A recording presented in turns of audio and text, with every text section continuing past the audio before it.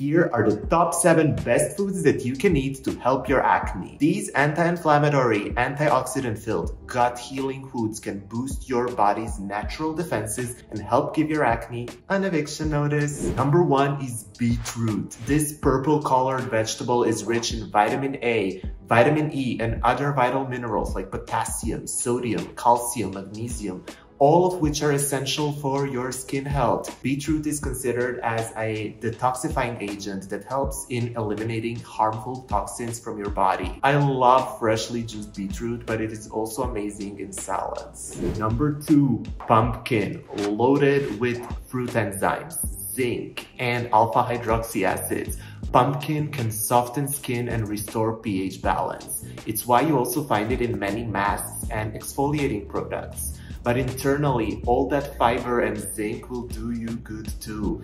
Zinc helps to regulate the amount of oil production on our face. My favorite is the good old pumpkin soup. And food number 3 is berries. Strawberries, cherries, raspberries, blueberries, blackberries. They're small, but they are powerful.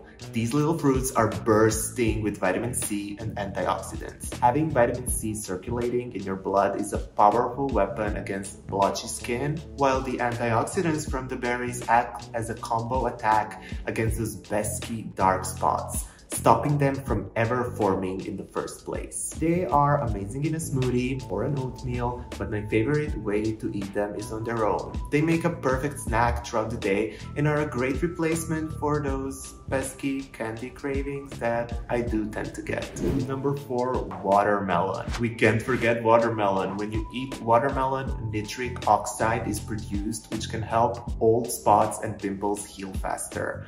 A slice of watermelon can refresh your skin thanks to the lycopene and amino acids contained within. It also gives your skin a boost of vitamin A, B6, and vitamin C, plus helps protect it from UV rays. Watermelon is also amazing to keep your skin hydrated from within because of its high water content. Food number 5 is kale. We all know by now that kale is an amazing superfood, but do you know what it does for your skin? Kale outshines the other members of the cabbage family because it's the most nutrient dense. The antioxidants, the vitamins, and the minerals in kale work to reduce hyperpigmentation, which is the key to evening out your skin tone. Vitamin C in it also promotes collagen formation, helping to repair acne scars faster by increasing cell turnover rate.